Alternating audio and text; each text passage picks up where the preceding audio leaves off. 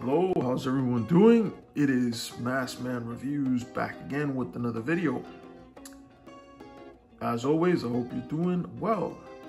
And today what we have is a fragrance from the house of Giorgio Armani, and this one is Profondo Lights. So let's just jump right into the presentation. You have this blue box and this kind of reflective lettering on the box. Really don't see that much on fragrance boxes like this.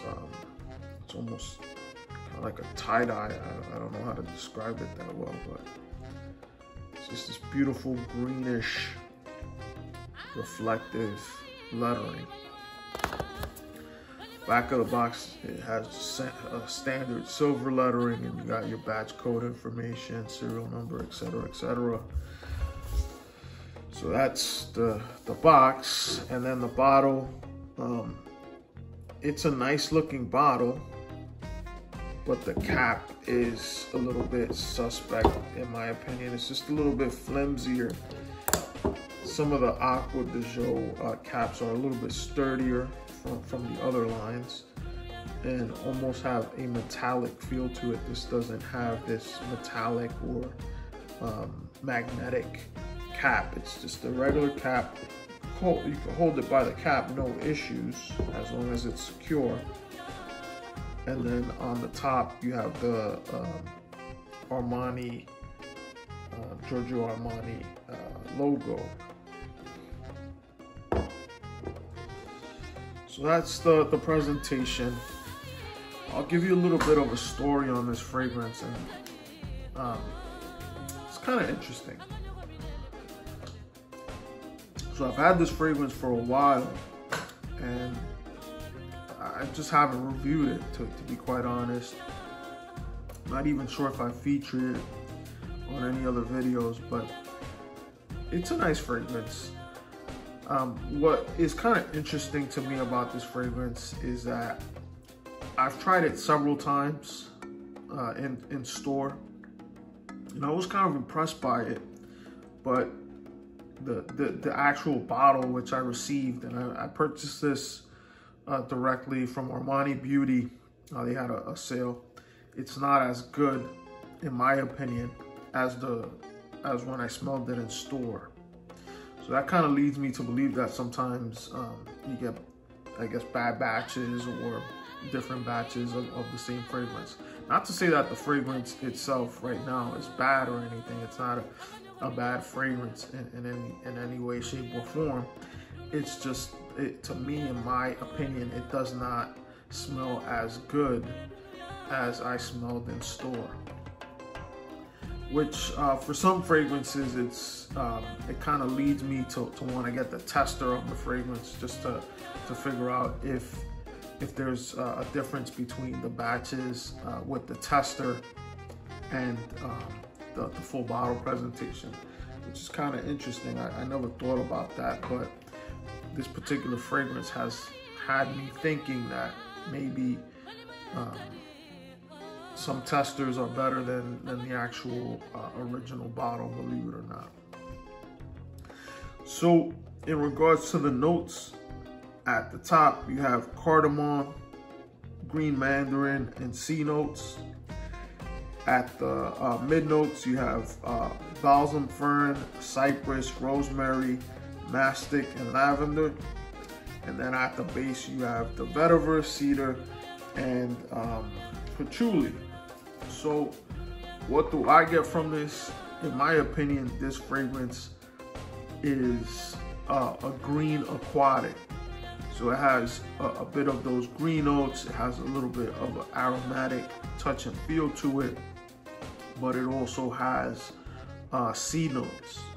And the sea notes in this fragrance remind me a lot of Bulgari Atlantique, Aqua Atlantique.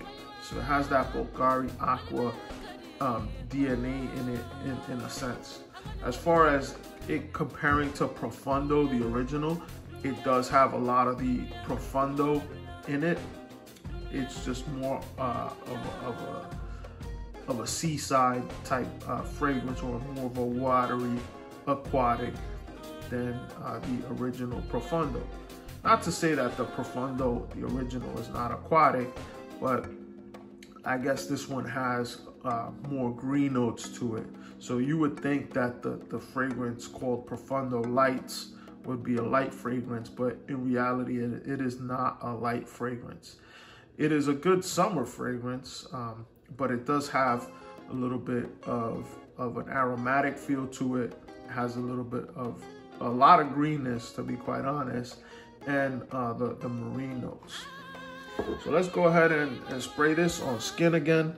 I've been using this quite a bit. I'm not gonna spray it on that side because I have my cup of coffee that way. I don't want to get it in my coffee.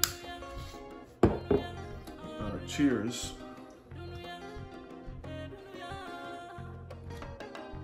In the air, it just smells lovely. You get that, it's almost like a little bit of a bitterness, but still very vibrant with a sweet undertone. It's nice. It's really, really nice. The issue that I'm having with this fragrance, to be quite honest, is that every time I smell this in store, it smells different than my bottle. And I'm not sure if that has happened to any one of you, where you buy a fragrance, you test it out in store, but when you get it home, you feel that it smells different.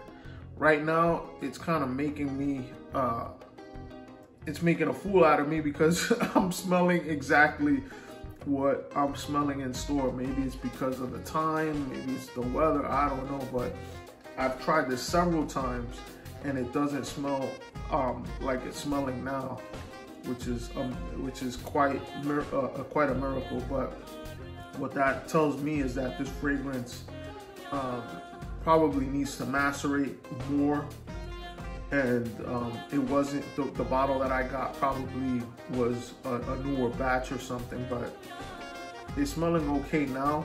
It's starting to, that opening is what I wish kind of would last a little bit more longer, if anything. Maybe that's what I'm thinking about, because right now it's kind of dying off a little bit, and it's turning a little bit more green and a little bit more sour.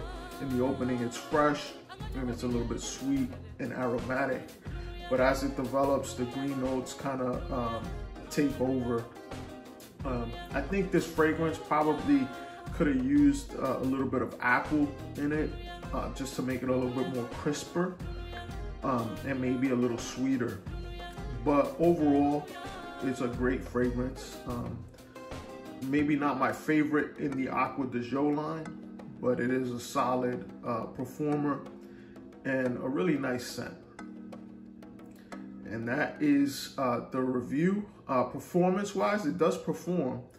I'm getting at least 6 hours out of it, believe it or not, but it's not strong. I would say after the first hour, hour and a half, it goes straight to skin, but you will be able to smell it as a skin scent for a long time, but it's not something that is ever present. It just kind of goes away real quick. And maybe that's another thing, like another strike in my opinion against it, but in the high heat, it performs better. So I've used this in high heat and it does actually perform pretty good. My other issue that I would say I have against this fragrance is that there are other blue fragrances, blue aquatics, that have better performance than this. And really, I know a lot of people say that you shouldn't judge a fragrance by the performance, but in my opinion, if you buy something, it should last long, or should have pretty good performance. It shouldn't be something that is like a 3 hour or 4 hour fragrance. And although this one lasts pretty long on skin, for a lot of people, realistically, they're gonna probably get maybe 4 to 5 hours out of this.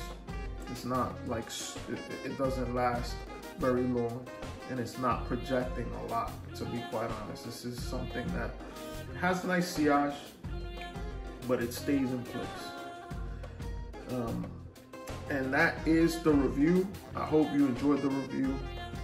If you have any additional questions, it's a great flanker. Like I said, I'm not knocking this fragrance. I'm not saying it's a bad fragrance, but to me, it could have better performance. I'm out. Later.